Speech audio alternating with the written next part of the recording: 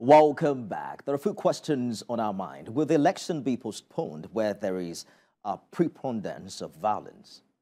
What measures will be taken to forestall this and boost voter confidence? INEC Chairman Mahmoud Yakubu has assured that elections will hold.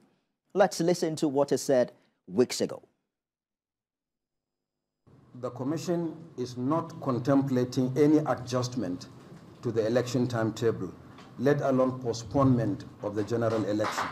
For the avoidance of doubt, the presidential election and the National Assembly elections will hold on Saturday, 25th February 2023, while governorship and state assembly elections will hold 2 weeks later on Saturday, 11th March 2023.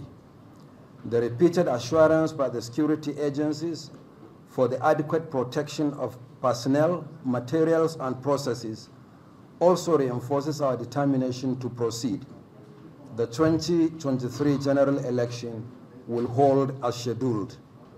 Any report to the contrary is not the official position of the Commission.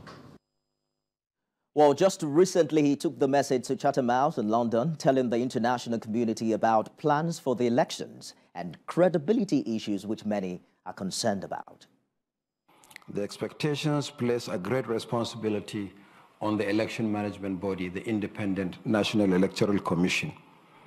We are not taking these responsibilities lightly. We appreciate that there are challenges and concerns, but we also realize that there is enormous goodwill and support, both in Nigeria and beyond. Consequently, we believe that by forthrightly sharing our experiences and discussing the challenges openly, we can surmount the challenges and ensure that our elections in Nigeria continue to get better. May I, on this note, once again reiterate our position that the Commission is not contemplating, let alone planning, to postpone the 2023 general election. We are going ahead to conduct the election as scheduled. INEC Chairman Professor Yakub Mahmoud there saying that, well, the election timetable is sacrosanct. I'm being joined live from our studios in Abuja by the Executive Director of the Center for Democracy and Development, Idayat Hassan. Ms. Hassan, thanks for your time today. Well, thank you very much for having me. First things first, as we count down to an election that is just 30 days away, how ready do you think Nigerians are to exercise the right to vote? I think there is a lot of excitement in the polity. Nigerians are ready and willing to vote, and because this vote is actually important for different people, depending on the part of the country that you are thinking of. For some, it's a change.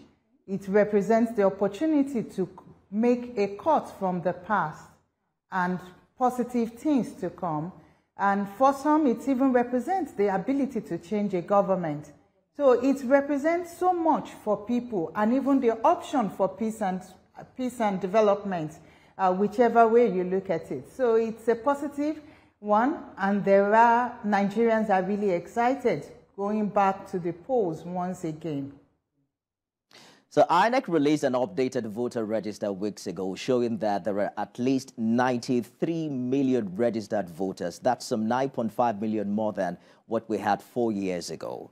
But there's one thing to have this figure. The turnout during election is a totally different thing. Are you optimistic that the 35% turnout benchmark of previous elections will be surpassed this time? I think I'm cautiously optimistic. And I believe that maintaining that 35–36% will actually be a positive, considering a lot of factors that might actually ensure people do not go to the polls to vote during the elections. You see, there are lots of fears, palpable fears of possible violence on election day. And we know that this is a factor that prevents people from accessing the poll. It's also important to put that the failure of democracy to deliver development to the people also ensures that the will to vote is missing most times, because the question is that why stay under the scorching sun for 5-6 hours and in the next 4 years democracy delivers nothing to you? Then the third factor will depend on how seamless the exercise is. When people go to the polls and within 2 minutes, 5 minutes, they are able to exercise their franchise and they go back to their home, it is okay thing to do.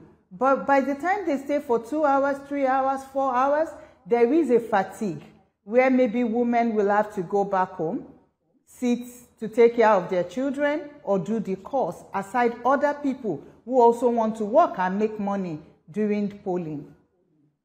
Well, we have the bi-modal voter accreditation system now that promises a seamless accreditation and voting process. But we'll talk about that very shortly. Let us talk about voter awareness and how much of voter education you've seen play out in the days ahead of this election, and what role you see it playing in convincing eligible persons to come out and cast their ballots on election day.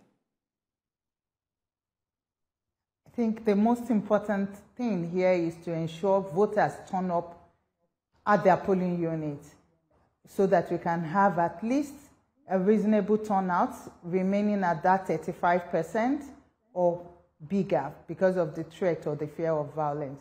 But in terms of civic education or voter education, a lot is actually being done. And for the first time, it's not just the civil society that is leading it. Because of the interest of the generation of young people, they are also driving voter awareness online and offline.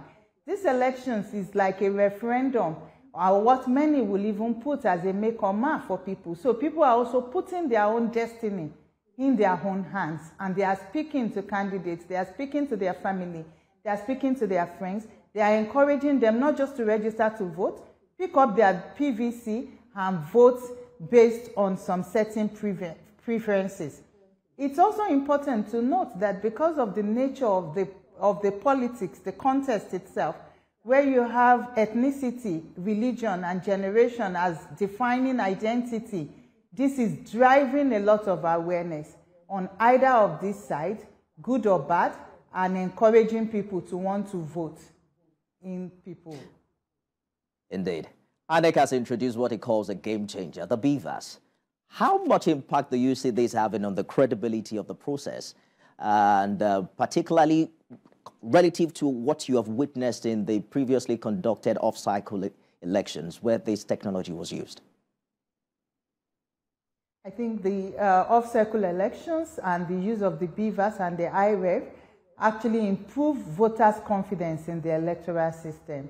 You see the young people, everybody is just like, oh, elections have gotten better in Nigeria. The trust quotient is improved. And the BVAS, of course, is a positive because you are talking of an accreditation system that doesn't just use your card, but takes hold of your biometrics. So it's not just your fingerprints, but your facials, your irises. All these go through the machine, which means that if you are not the legitimate owner of that card, you cannot vote in that elections. So it's a positive, it's a game changer if properly utilized itself. So we are all excited about it, but while also cautiously optimistic that for every technology, there will be a backup plan. So it will be the voter education in that direction, where we would be telling people that even in the case of malfunctioning, there would be a replacement of the BVAS. And if there are challenges, people can come back to the poll either the following day to exercise their franchise. INEC chairman has repeatedly confirmed the commission's readiness for this election. We've talked about early funding, the fact that the Electoral Act was passed earlier. You've heard Mr. President said he's provided everything that this commission needs for the election. But your organization works very closely with INEC. From your observations, how prepared really would you say INEC is? I think for these elections, every partner, Nigerian, do have a feeling that INEC is better prepared compared to previous elections. And these elections is not one we should even be talking about postponements, because if you look at the last 3 electoral cycles, we had actually postponed elections. In 2011, in the midst of the polls, in the middle of the poll, election was postponed. In 2015, election was postponed for 6 weeks to restore security back to the size of the country, held to be the size of Belgium. In 2019, just on the eve of the elections was once again postponed. This has a way of diminishing citizens' trust in the election itself and democracy in correlation. It also depresses turnout during elections.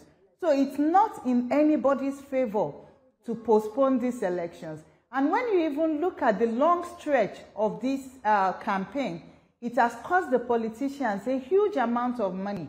If you postpone the elections again, some of them will actually be short of cash. So it's not. So 1 month is enough if there is adequate political will to restore security in all parts of the country for these elections to hold. And when you look at what INEC has been doing and telling us, at least they would have been able to reach at least 11 out of the 14 activities they have on the electoral calendar. So this beholds on INEC and, of course, the government, as well as us citizens, because an election is a stakeholders affair. It's not just the responsibility of the election management system. What are we doing in our little corner to ensure that these elections goes on to imbue trust in citizens' trust in this whole democratic process? What are you and the Center for Democracy and Development saying to the candidates? We've seen the rhetoric at its worst. And, of course, the battle to gain votes from all parties. I'm sure you're following the latest dramatic turn of events.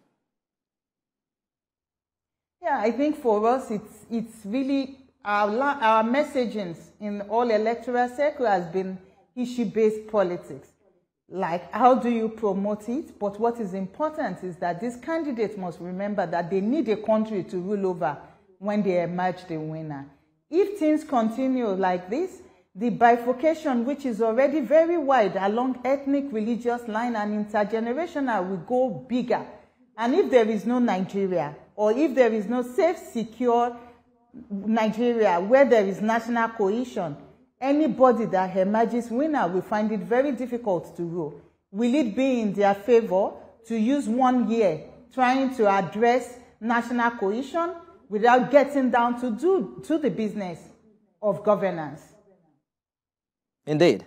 So INEC is calling this election for the youth. Voters between the age of 18 and 34 constitute 39.6% of the voting population. It's the highest in the voter distribution. If you add that to 18 to 49 thereabout, that's over 70% of registered voters. Well, it's not necessarily different from what we had in 2019 when the figure totaled up to close to 80% when you add it up between 18 to 50 years. But what's the significance of this for this coming election? This is the youth elections. Any increased turnout on the part of the youth will actually benefit any of the candidates that they actually choose. And the fact that the youth themselves are also desirous of actually making change, of actually exercising their newfound power, it's important for these elections. The only thing we can hope is that on the day of the elections, this demography, which constitutes the largest on the voters' roll, will turn out and exercise their franchise. Idayat Hassan, Executive Director, Center for Democracy and Development, thank you for talking to us on the program tonight. Thank you very much for having me.